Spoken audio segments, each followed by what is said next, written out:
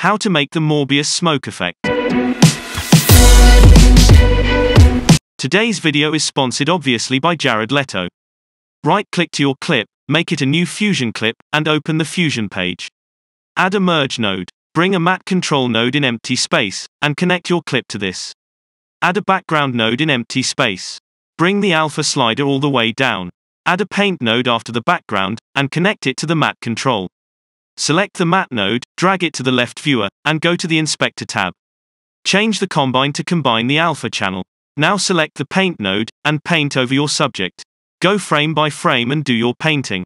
You don't have to be Pablo Picasso, just make a rough stickman shape that follows the subject. Once you've finished, you will end up with an ugly scribble like this. Select the matte control node, and check the post multiply image box. Now you have a rough mask of your subject.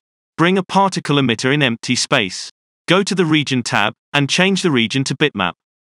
Connect your matte to the emitter. With the emitter selected, go to the style tab.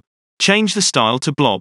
Open the size controls, and increase the size somewhere around 0.2. Go to the Controls tab. Set the number of particles to 3000. Change the color, to use color from region. Open the velocity controls, and increase the velocity just a tiny bit.